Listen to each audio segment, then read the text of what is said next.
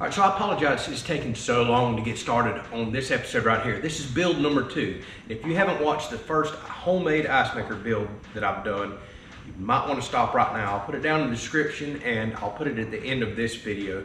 But we have a whole build series of collecting data and turning a small chest freezer into a homemade ice maker.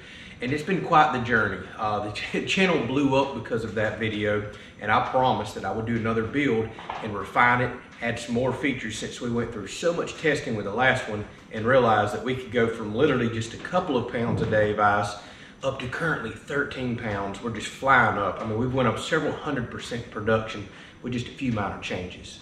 So the reason this build's been delayed, life's been busy. I've been building our house. That's also on the channel if you'd like to check it out. But this right here, this has been the hardest piece to find of anything that I've got going on.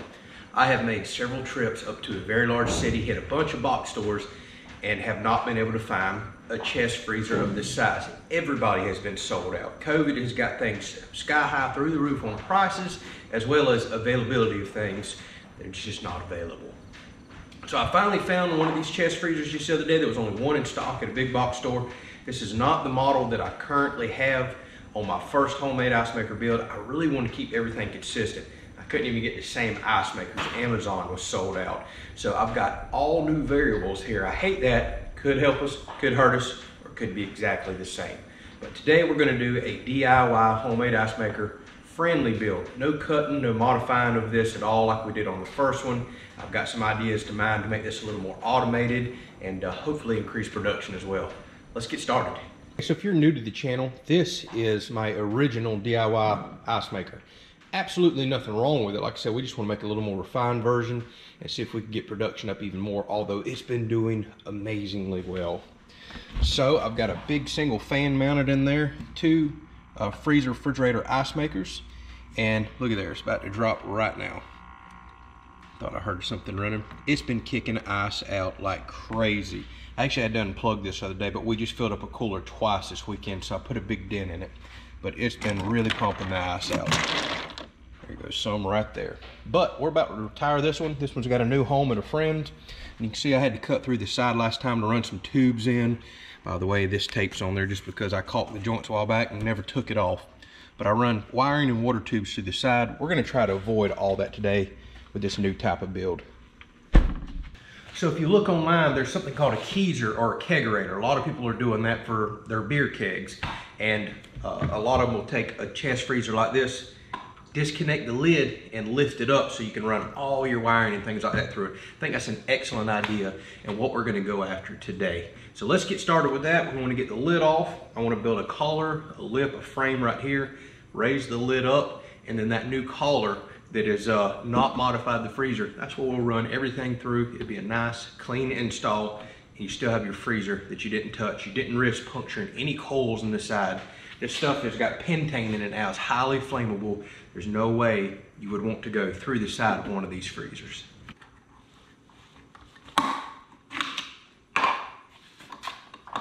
Now I made for sure some freezers actually have a heater in the lid or a heater in the side. Made for sure this one did not. That would not be good for us moving the lid up. You would see wires coming right here through the hinges. But typically these super cheap freezers like this don't come with any bells and whistles.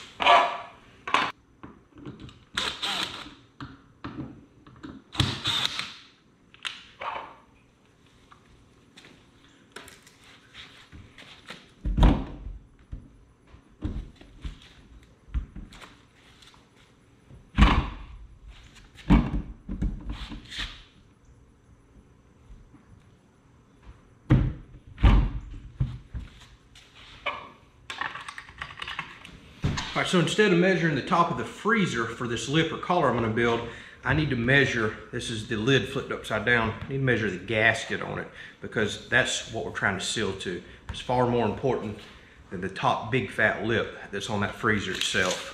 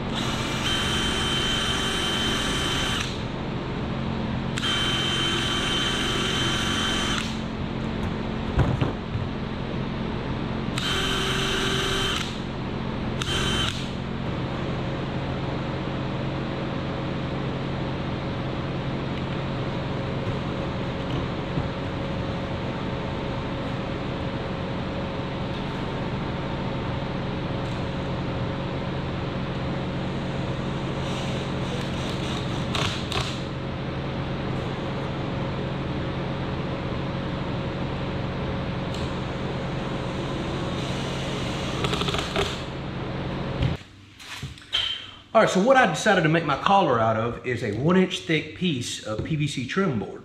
So I found this at Lowe's. It's 3.5 inches tall. The majority of the stuff you're gonna find is like 1/4 inch thick, 1/2 inch thick, but I knew I wanted 1 inch thick so I could get a nice lip for that gasket to seal on. The gasket is about 3/4 of an inch wide, so 1 inch gives me a perfect sealing surface and a little bit of room to play with. The other reason I like this, because traditionally most people use a wooden collar on those keezers I was telling you about. Wood can get a bit moldy, a bit mildewed. It has basically no R value, which this may not, but I have a feeling this does decent on insulation. But the other thing I don't like about the wood is it's got a rough textured surface. This is perfectly smooth. That's critical for that rubber seal on that lid to seal down to this and not suck any air in.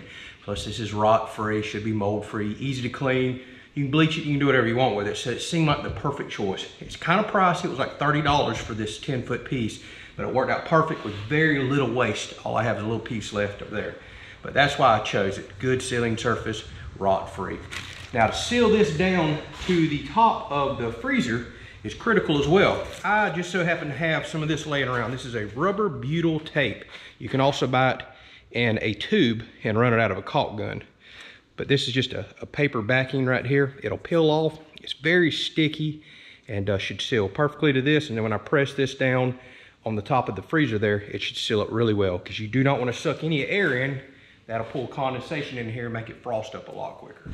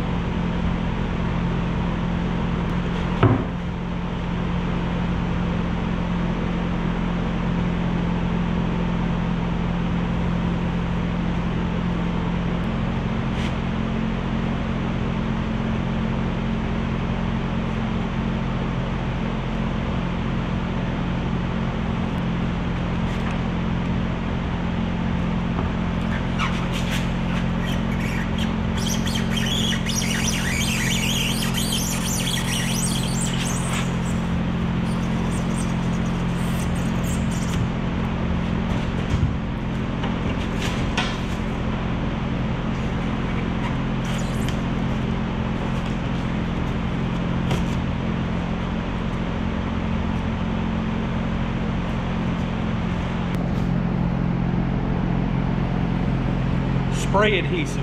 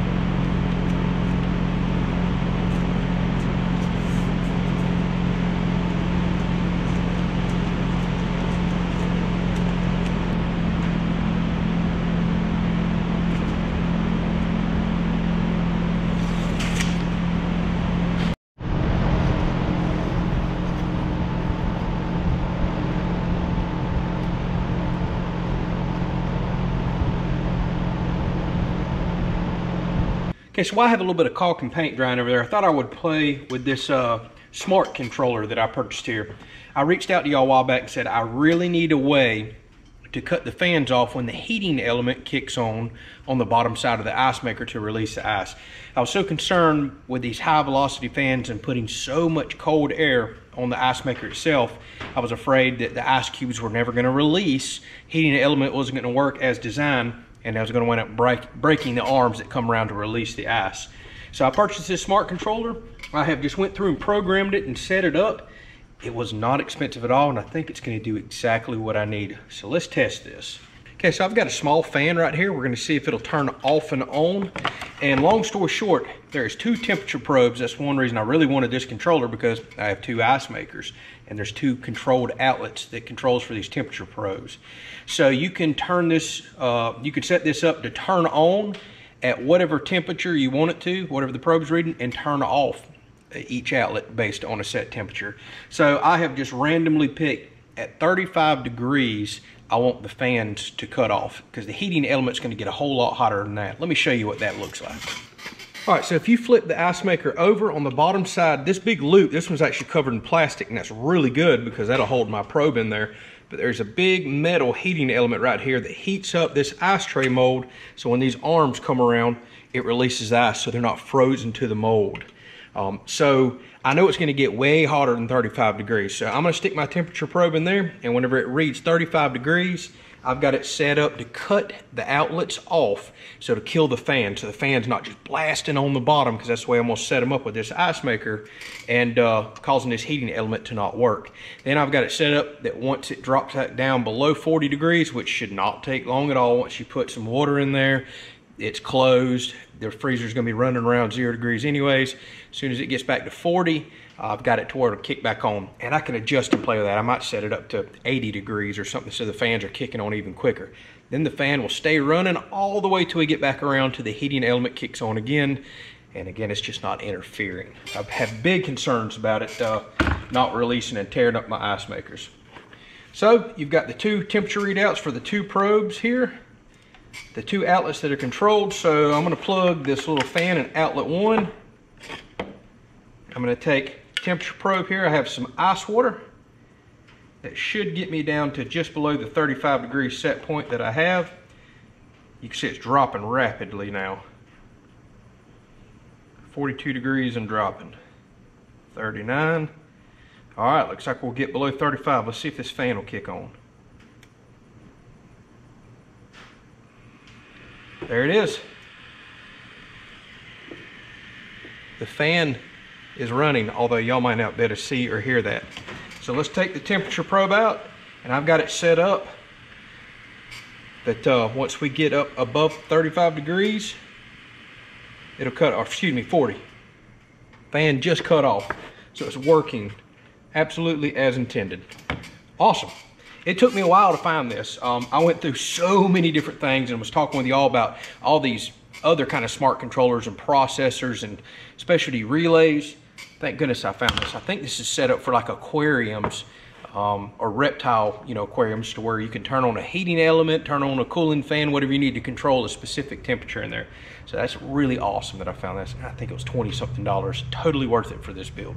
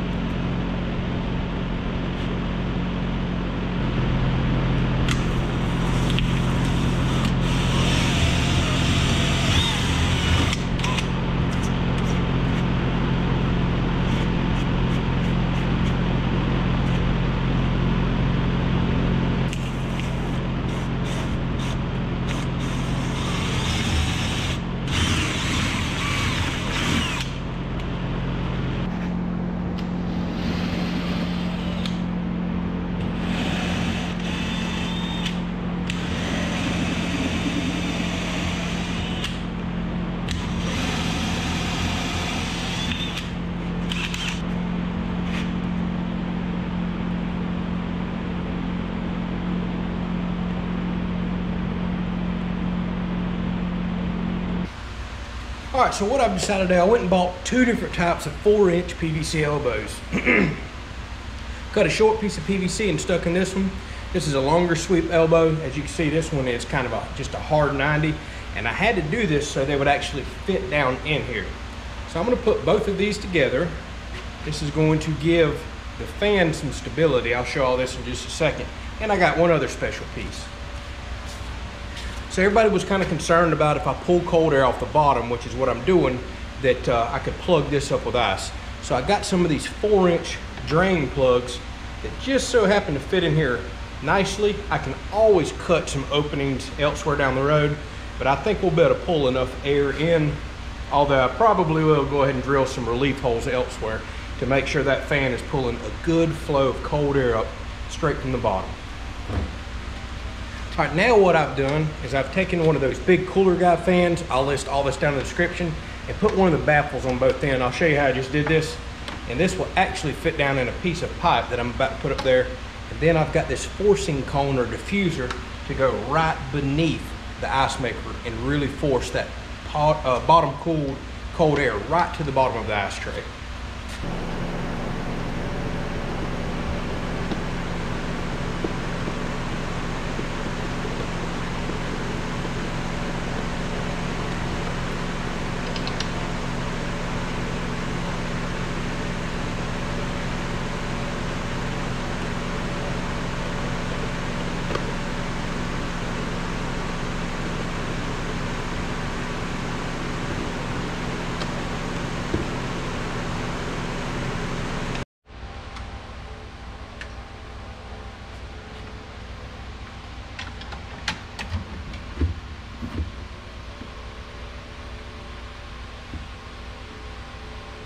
All right, so now you should be able to see what I've done. I've got the vented end caps right there, so they can always pull air in and ice won't pack up inside of there.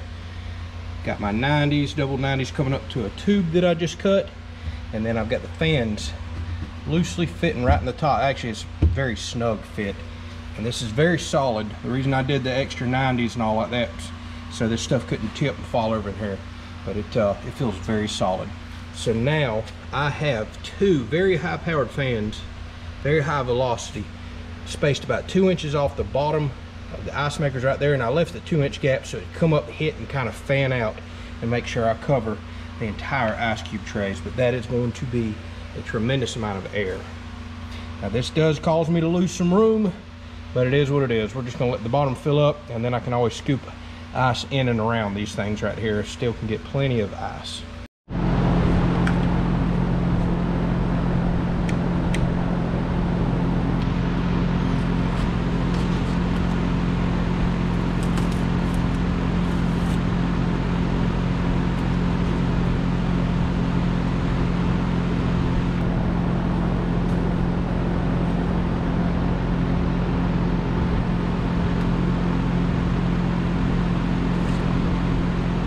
All right, so this switch right here, I bought one with 3 hookups instead of 2. This is a refrigerator door light switch.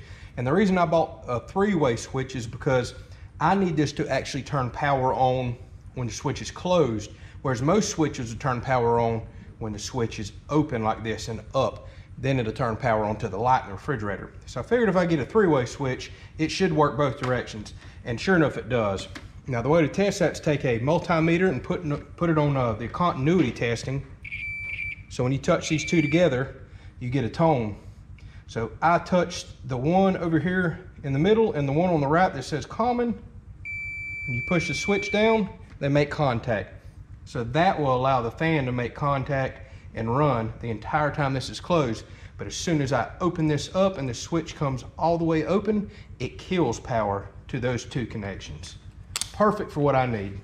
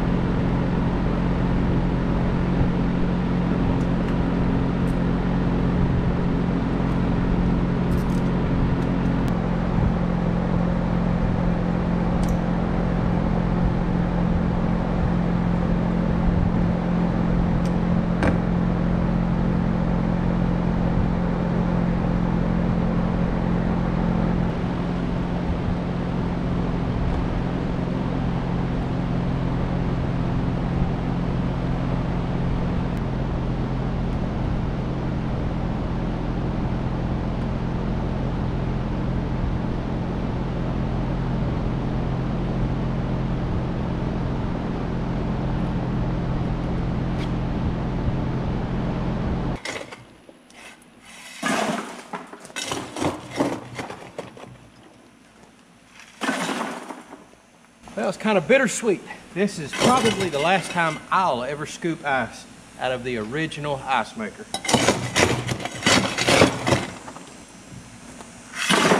So a lot of people have asked me, what am I going to do with this? Well, ever since I decided I was going to do a second build, a few months ago, I promised this one to a friend who was dead set he was going to build one. He didn't necessarily want the build as much as he just wants an ice maker. So this one has already had a home promised to it for quite a while.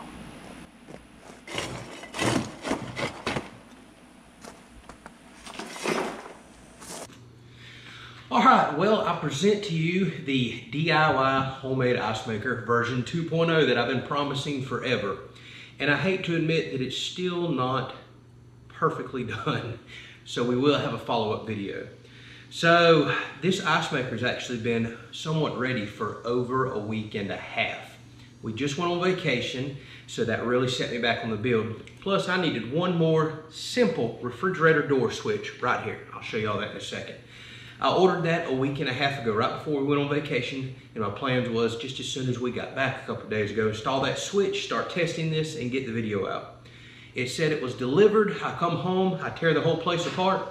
The switch is nowhere to be found. Finally, I run the tracking number and see that it was delivered into a town 30 miles away from here.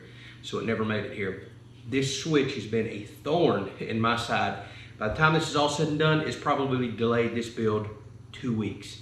So Amazon has refunded me the last switch, but that wasn't the problem. I need the switch more than I need the money. They have shipped me another one out, and they're telling me it's going to be another week before I get that switch. So to not delay this project an additional week, we're going to go ahead and start testing it. I'll get you this video out, and then we're going to do a follow-up video because we still have some more tests and things I want to do to this, and some last-minute changes that I made as well. Shipping is unbelievably slow here over the last many months. They blame it on COVID. Maybe that's what it is. I just can't get parts overnight or in 2 days like I used to be able to. So it's really delaying projects like this. But this is set up enough now we can go ahead and start testing production because that's what I'm really curious about. So without further ado, let me show you what I've done here. We'll hook it up. I'll run a couple 24-hour tests. Meet y'all back in here. We'll wrap this video up. All right, so where do we begin? Probably the biggest change from this model to that model I just yanked out over there would be this lip, this collar that I built. So I used 1 inch by, I think it's 3.5 inch PVC trim board that I got from Lowe's. It's really nice and solid. It's sanitary. A lot of people build these lips with wood. Plus this stuff actually looks like it probably has some R value, some insulation value to it. It's just nice and dense. Plus the other thing is it gives me a nice slick surface up top right here, which should make a very good seal to the lip around the freezer. Now y'all seen me on the inside. I took 3/4 inch, because that's what my local hardware store had, foam insulation. This is comes in 4x8 sheets. Cut it down, and I have 1.5 inches thick of insulation here.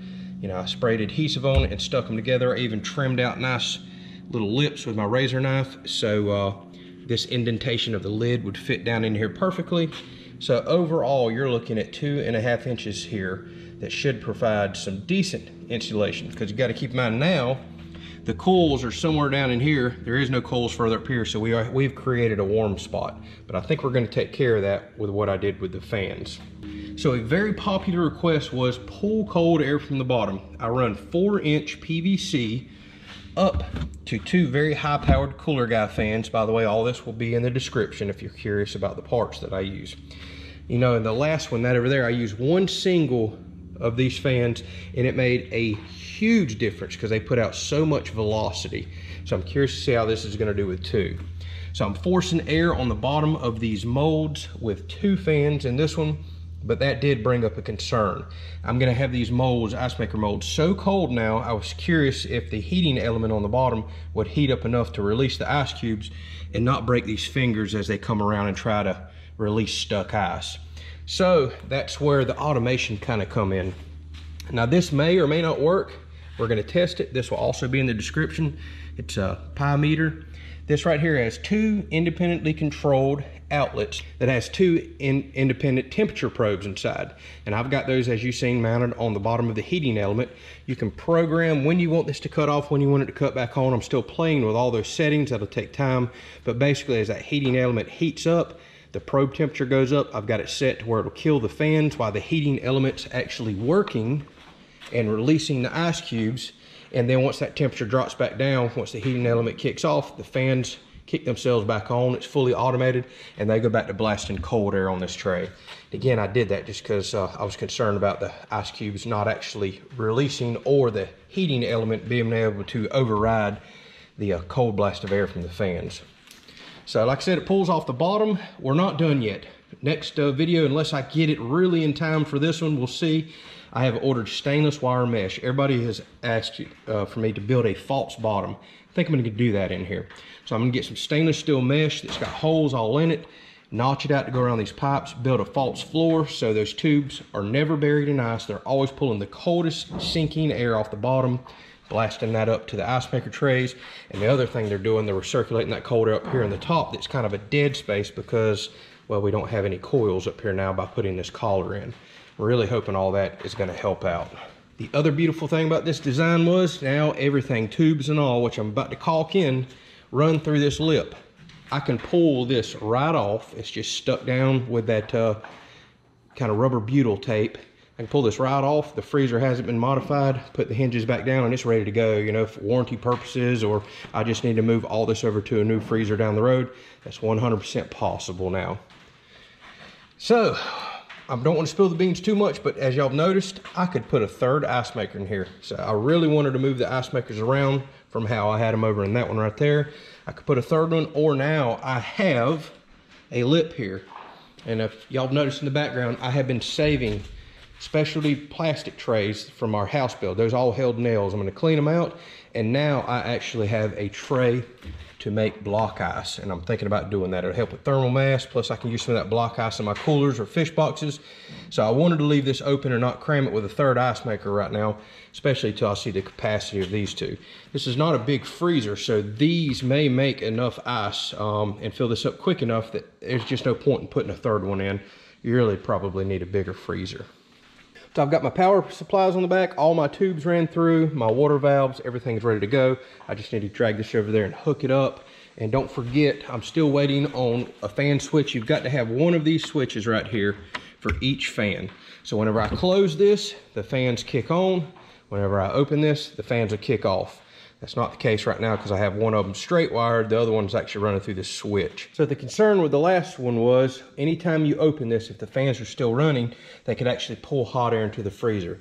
That's not so much the case this time now that I don't have a fan just sitting up top pulling hot room air in here. It's pulling out of the bottom. But just in case, I wanted the fans to die anytime you open this to not blow cold air out or pull hot air in. So now when you close this lid right here, fans kick on.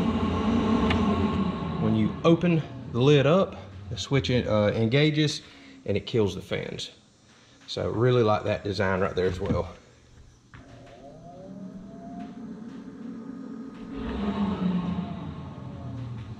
So that's it, it's ready to go. It's automated. We've got the door switches in, which was the big request. We are going to do some more modifications to this down the road. I have fans. I'm thinking about blowing heat off the compressor down there. But right now, I kind of want to leave it as is because it's a good comparison to this one and see if we've made any improvements or made it worse. You just don't never know until we hook this up. So I'm about to put a couple bags of ice in here for thermal mass. Let this cool down for 24 hours, get the temp, and then I'll start measuring ice production here. I'll put something in to catch this ice, and we'll see what this thing is actually capable of.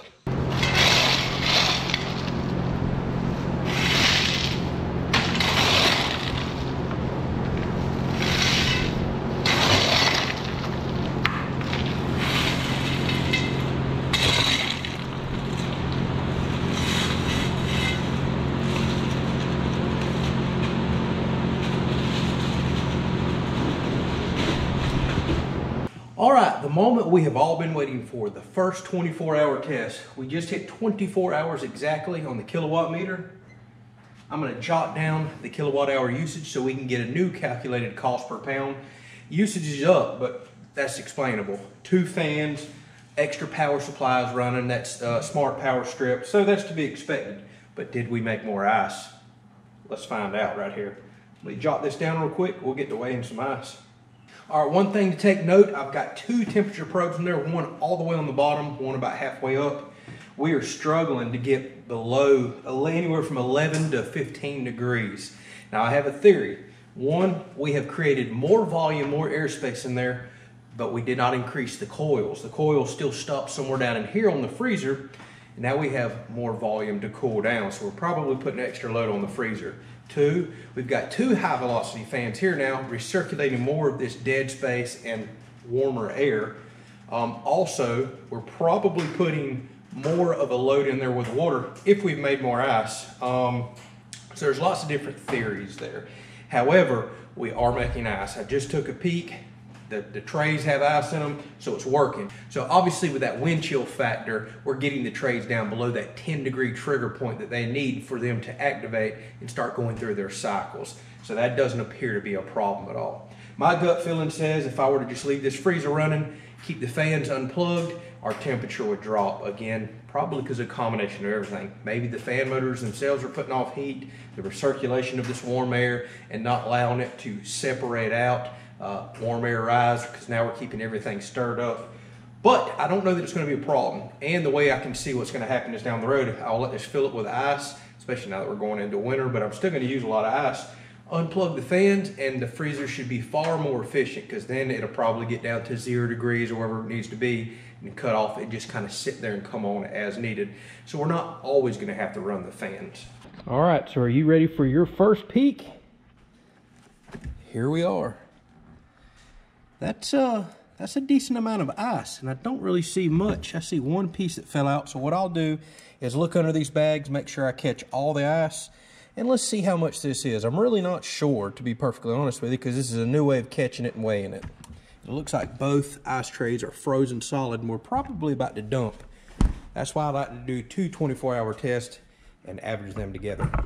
The good news is that worked well. I only see one ice cube that fell out. That's shocking. So I've also purchased us a new digital scale for this testing. We were starting to get to where the other one I was outweighing it. This one goes up to 50 pounds. And we're just going to start dumping in a bucket and weighing that way. All right, so I'll go ahead and zero that out. Let's put all the ice in and see what we did. I am really excited about this one. Let's get that right there.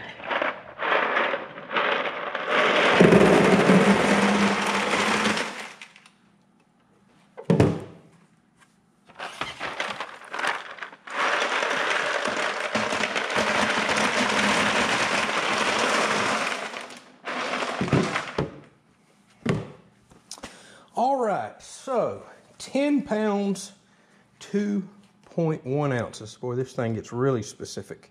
All right, I'm gonna go put this ice in the cooler so we keep thermal mass in there consistent. We'll run in one more 24-hour test. Yes, I would like to see a little bit higher number, but I think I know why. I think we're gonna be able to reduce the cost of this, take some of this stuff out already, but I'm getting ahead of myself. Let's run one more 24-hour test. I think I know how we can get production up even more. All right, so here we are for our second 24-hour test, and we're gonna take an average of the two. That's the way I like to do it, because you just never know when you may time right before one was gonna dump, and it really throws the results off that way. So I found doing at least 48 hours of testing and get the 24-hour average is the way to go. Now, I know this video has gotten really long. If y'all stuck with me to this point, thank y'all so much for watching. A lot of people have commented over the last week or two. Just go ahead and release the build video. Don't worry about the testing. I wanted to include some testing in this video, and I know it made the video go really long because I had no idea with this whole new design if I was going to release a video and then start my testing and realize 1 or 2 days into this that, hey, things are burning up or breaking or just not going to work at all. I just did not want to release a video that way. So a couple days of testing was definitely needed. I've still been adjusting my temperature probe some. I've been sitting in the shop a lot, editing videos, listening to how this thing's cycling and working. I've actually had to drop the temperature down on those to where it kicks the fan off sooner and really gets the heating element going well before the dump cycle goes. These are timed a little different than my last ice makers that I had. But thus far, everything's working great. I'm not even so sure that we need the smart controller to cut the fans themselves off, because I've heard them dump a time or two without that working. But now that I've got the temperature adjusted correctly, it's kicking on every time about a minute before it dumps, or kicking the fans off about a minute before it dumps every time, and it's working perfectly. But I'm not so sure that we actually need the fans to cut off. All right, so to the eye, it looks about the same as yesterday, but hard to say till you weigh it.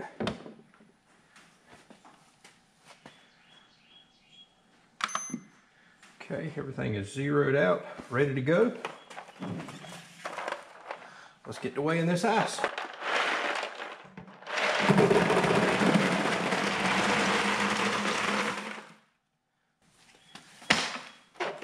All right, did drop a piece, but I just picked it back up and put it in there. Why not?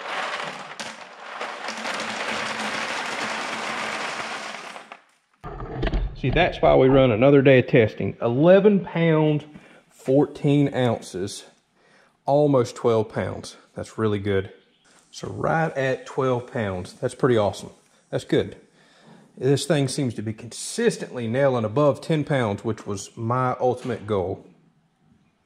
All right, so I got a few numbers to share with you, and then we're gonna wrap this video up. Thank y'all so much for the interest in this, all the comments, the likes, the shares, subscribing to the channel. That's what it takes to get channel growth and to allow me to be able to afford to do things like this and make these type of videos. So thank y'all so much. So I know there's several people out there that want to hear some numbers. I just crunched them. Overall cost of the machine, cost per pound, things like that. So I have about $535 in the build this way. Now there's two factors that make this cost quite a bit more than the last ice machine. One, well, we've just got more stuff. We've made a cleaner build, DIY friendly, no cutting, no modifying or nothing, no risking puncturing the Freon lines, anything like that. So there was added cost there. Plus we automated some of this. The other thing is things have went through the roof due to COVID supposedly. It's been extremely hard to find freezers and parts, and when I can find them, they cost quite a bit more than what they cost just a few months ago. For example, my last freezer I paid $179 for. Now that same freezer, they haven't had them at Sam's in forever. My buddy just sent me a picture yesterday. They finally got them back in stock, $249. That's a heck of an increase just over a few months. I didn't pay that much for this one, but prices are going up constantly. So your results may vary on how much you have to pay for everything. So I've got $535, that's including the taxes in this. I kind of rounded right there. We got very close to that figure. It did cost more to operate. We're running more fans, we're running a smart controller. So originally it was 45 cents now, 45 cents to make a 20-pound bag of ice. Now that's not factoring in the cost of the equipment. There is a life on this and you'll have to factor some of that in. It costs me now 64 cents to make that same 20-pound bag. Yes, that's still not much, but that's a heck of an increase cost-wise versus the old one. We're just running more stuff, we're using more electricity, that's all there is to it. And it looks like we averaged 11 pounds over a 48-hour period here. So that's pretty good. My goal was 10 pounds a day in this very hot shop. It was 97 degrees when I did my test yesterday. It's cooler today. That may be why we got a slight increase in production. Eventually, this is going in an air-conditioned room where I expect production to really come up and efficiency of the freezer to be better and cost per pound to go down. Now, with all that said, I really could care less that it costs 60 cents to make 20-pound bag versus 40-something cent with the last one. It's the convenience factor. I've tried to tell everybody that since day one. I live out in the middle of nowhere. When you calculate just the convenience of having ice right here ready to go for my coolers or for my boat when I pack it up to go fishing, it's hard to put a price on that. Now I don't have to burn gas, drive all the way down the road, go to the convenience store, buy junk because I'm there. Let's face it, we tend to do that. And next thing you know, that $3 or $4 bag of ice down there wound up costing you a lot more money by the time you factor in all those other variables. So even if this were to cost me $3 for a 20-pound bag of ice, I would still do this build any day of the week for the convenience of it. Some people are going to argue, hey, as much as you're investing in this now, you could go find a used commercial machine somewhere. You probably could, but then you're running the risk of very expensive parts breaking. Hey, if I have an ice maker that breaks in here, they're 40, 50 bucks to replace it. No big deal. Unplug, plug in, ready to go. I guarantee you parts for a commercial machine are going to cost far more than that. Probably going to have to call a tech out to figure out how to replace it. So there's just, again, kind of that convenience here.